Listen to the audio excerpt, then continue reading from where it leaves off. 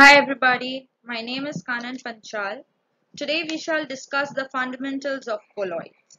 In this video we shall go through the classification of dispersed systems based on their size, different purification techniques of colloids, the shape and what effect does it have in a dispersed system, and different types of colloids and their properties. So let's begin. So a dispersed system is composed of two components, dispersed phase and the medium in which it is dispersed. And based on their size, they are classified as molecular dispersed systems, colloidal and coarse dispersed systems. This is only and only based on the size. Now the size of molecular systems are less than 1 nanometer.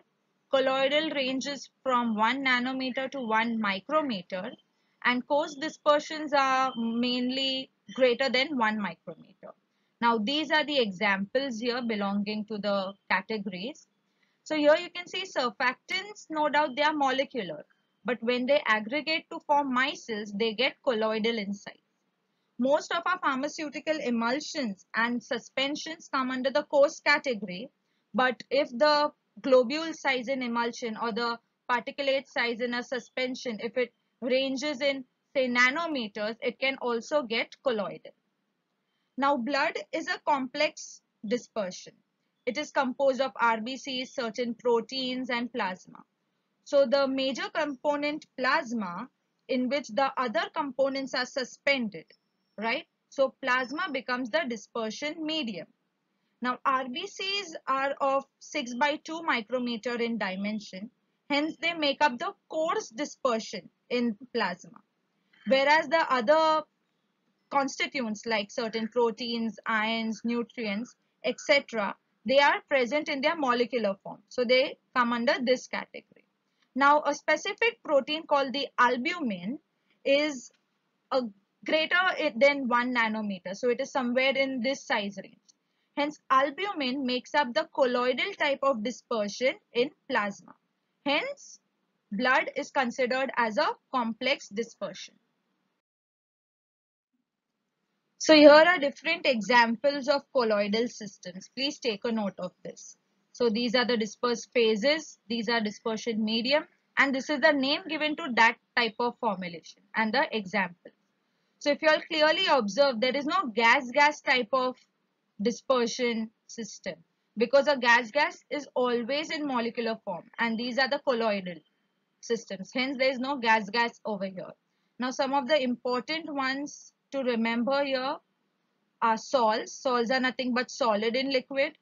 Foams are nothing but gas in liquid. Emulsions are liquid in liquid, as it is oil in water, water in oil.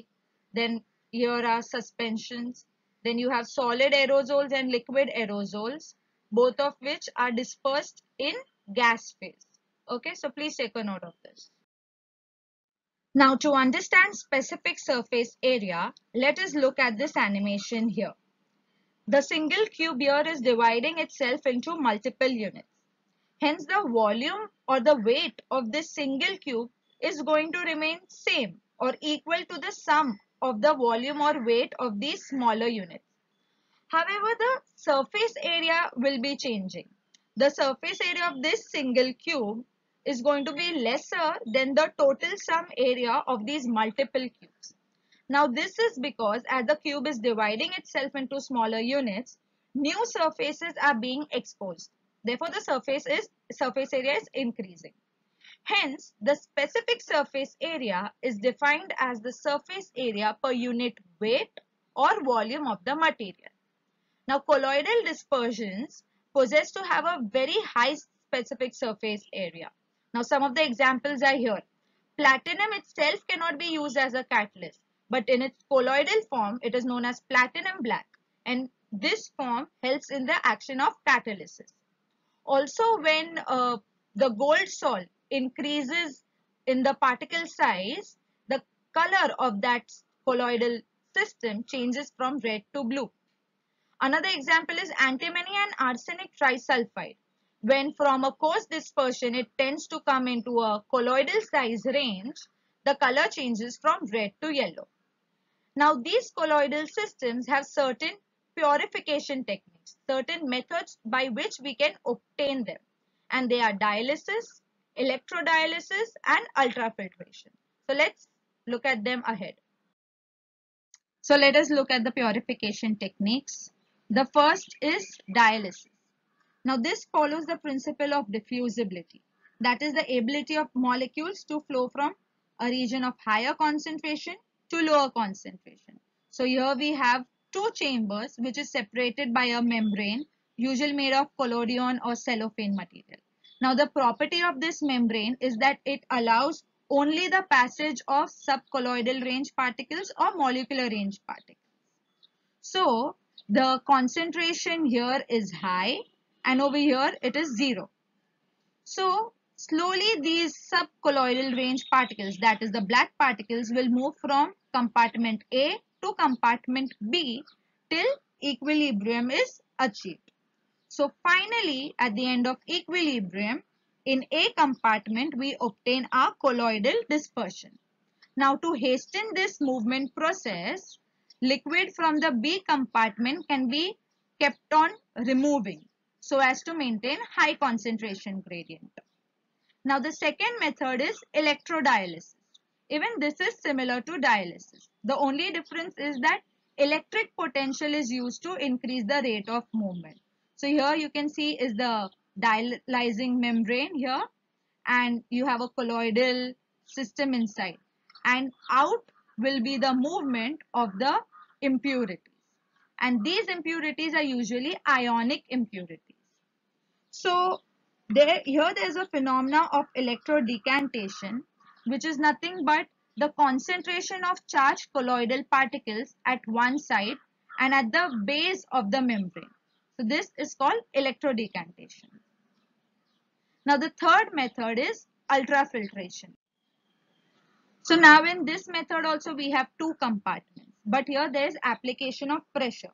So either pressure is applied on this side or suction is applied on this side. Now that will allow again the movement of only subcolloidal range of particles, and in this chamber you will obtain your colloidal system. But what happens here is due to pressure, the particle adsorption at the membrane may block the pores. This may happen at all the three cases. Now, electrical repulsion can also occur only if the membrane and the colloidal particles both carry same charge. So, this may hinder your process of purification. So, let us understand the shape of colloids, as shape can influence the flow, sedimentation and osmotic pressure of your colloidal systems. It can also have an effect on the pharmacological action of your formulations made of such systems.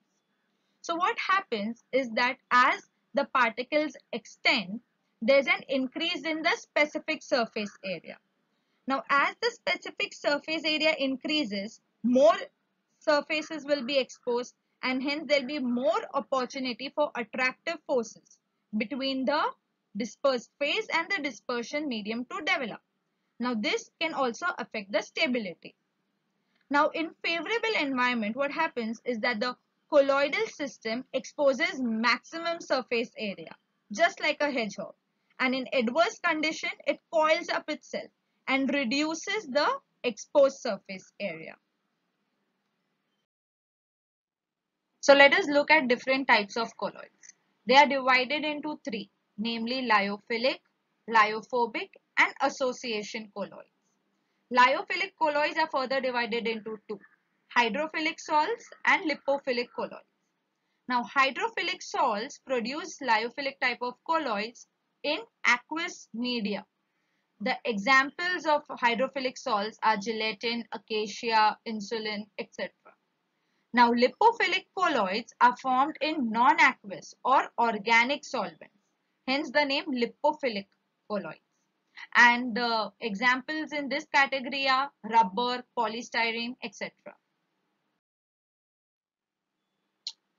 Now let us look at lyophilic colloids.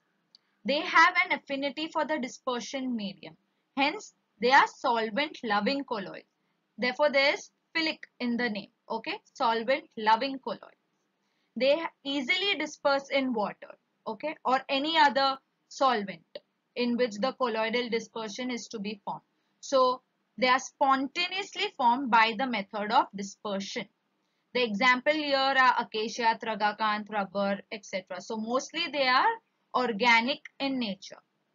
Now, a material that forms a lyophilic colloid system in one liquid, say example water, may not form a lyophilic colloid in some other liquid. So it depends on what is the dispersion media used. Now next is lyophobic colloids. They have no affinity or little affinity for the dispersion medium. That is, they are solvent hating. Therefore, phobic is in its name. Example here are gold, silver, sulfur. That is, mostly they are inorganic in nature. So let us look at different methods of preparation of a lyophobic colloid.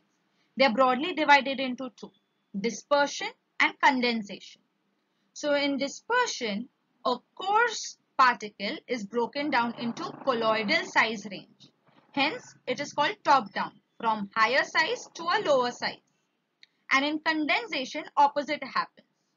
It goes from a lower size to higher size, that is subcolloidal range to colloidal range. Hence, it is called bottom up. Now, there are three sub-methods of dispersion method: electric arc, ultrasonic treatment, and colloidal mill. So, in colloidal mill, there is a static stator and a rotating rotor. Now, there is space between which the substances which are to be broken down into colloidal size range are filled. So now this rotor will rotate above the stator, and due to shearing force, the coarse particles will be broken down into the colloidal size range. Now what happens in ultrasonic treatment is that ultrasonic waves are passed, and these produce alternating regions of cavitation and compression in the medium. Now these cavities produce collapse with great force and cause the breakdown of particles. Now this happens at 20,000 CPS. Now condensation can be brought about by two methods: supersaturation and chemical reaction. So now let's look at association colloids. Association colloids are colloids formed by surfactants. We know surfactants are subcolloidal in size. As they exceed the critical micelle concentration, they aggregate to form micelles. Now these micelles are colloidal in size, and this is nothing but the association colloid. And micelles and surfactants both exist in equilibrium. So based on the surfactant, the nature, association colloids can be either anionic, cationic or non-ionic, and their diameter are mostly about 50 angstroms. Now aggregation number, as we studied, is nothing but the number of surfactants aggregating to form a micelle, and that usually ranges from about 50 to 100. Now micellization reduces the free energy of the system. Please take a note of this. Now micelles can be either spherical in shape, they can be inverse or reverse in shape, or they can be laminar. Now spherical micelles are usually formed in aqueous media.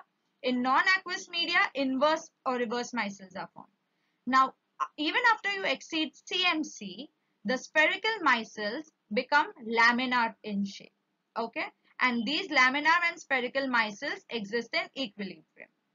Now counterions or Jejunians are nothing but some sodium ions which are attracted to the surface of the micelle. Okay, that is why that reduces the overall negative charge.